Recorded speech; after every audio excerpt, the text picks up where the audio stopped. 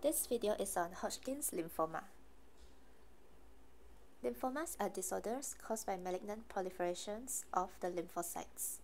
And these lymphocytes accumulate in the lymph nodes, causing lymphadenopathy.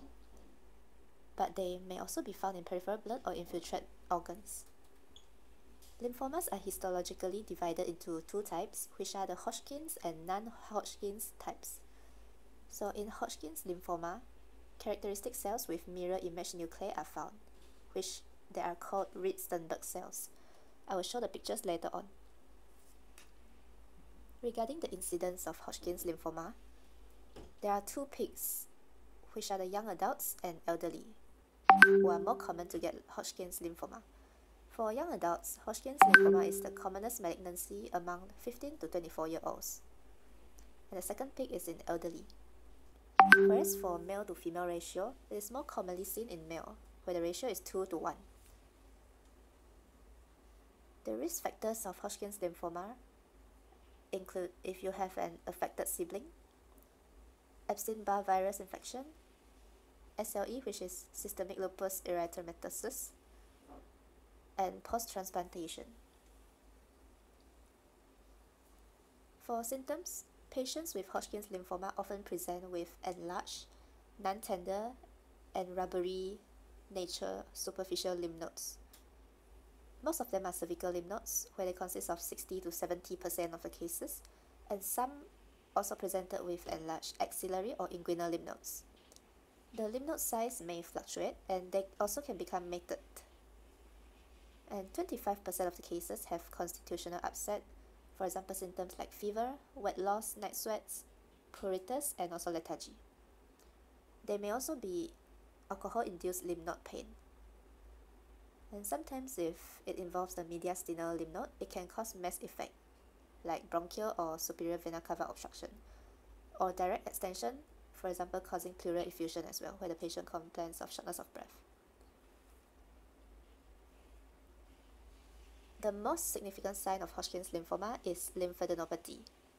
This is a picture showing a cervical lymphadenopathy in Hodgkin's disease. You can see that there is a swelling at the neck region at the right side. Other signs include cachexia, anemia where the patient looks pale, with conjunctival pallor and palmar pallor as well. And also on abdominal examination, look for spleno or hepatomegaly. Investigations for Hodgkin's lymphoma include tissue diagnosis. We can do lymph node excisional biopsy if possible. And we may need image-guided needle biopsy, laparotomy, or mediastinoscopy. For blood investigation, can do full blood count, peripheral blood film, ESR, liver function test, and also lactase dehydrogenase. An increase in the ESR or low hemoglobin level will indicate a poor prognosis, a worse prognosis. LDH is expected to be high as it is released during the turnover of the cells. For imaging, the investigations that we can do are chest x-ray to look for mediastinal enlargement, suggest the mediastinal lymph node involvement. CT or PET scan of the thorax, abdomen, and pelvis can be done as well. This is a picture of the Sternberg cell, which is a characteristic finding in Hodgkin's lymphoma. So the first picture shows a Sternberg cell with two nuclei. And the second picture shows another Sternberg cell. So you can see that the cells are like mirror image. They have mirror image nuclei. For the staging of Hodgkin's lymphoma, we can stage using the Arbor system. There are 4 stages, and this staging influences the treatment and the prognosis. And the staging can be done by imaging plus or minus marrow biopsy. So stage 1 is the disease is confined to single lymph node region. Only a region of the lymph nodes are affected. Stage 2 is if it involves 2 or more nodal areas on the same side of the diaphragm. Stage 3 is if it involves the nodes on both sides of the diaphragm. And stage 4 is it spread beyond the lymph nodes to the liver or bone marrow or other places. So this is an illustrative picture to help in the understanding of the staging system. And besides that, each of the stages, there are either A or B. A is if there is no systemic symptoms. B is if there is presence of B symptoms. And what are these B symptoms? So the B symptoms include weight loss, significant weight loss in the past 6 months, unexplained fever, or night sweats. And if there are B symptoms, it suggests a worse disease.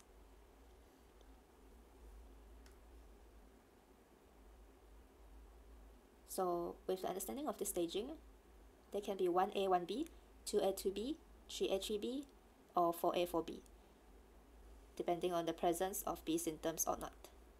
Can be A or B. For the treatment, for stage 1A and 2A, for 2A if there is 3 or less areas involved, the treatment is to give radiotherapy plus a short course of chemotherapy. Whereas for stage 2A, more than 3 areas involved, up to stage 4B, all the stages in between this, you need a longer course of chemotherapy. So what are the drugs the drug regime? The mnemonic is ABVD. So there are adriamycin, bleomycin, vinblastine, and dacarbazine. So these drugs cure around 80% of the patients.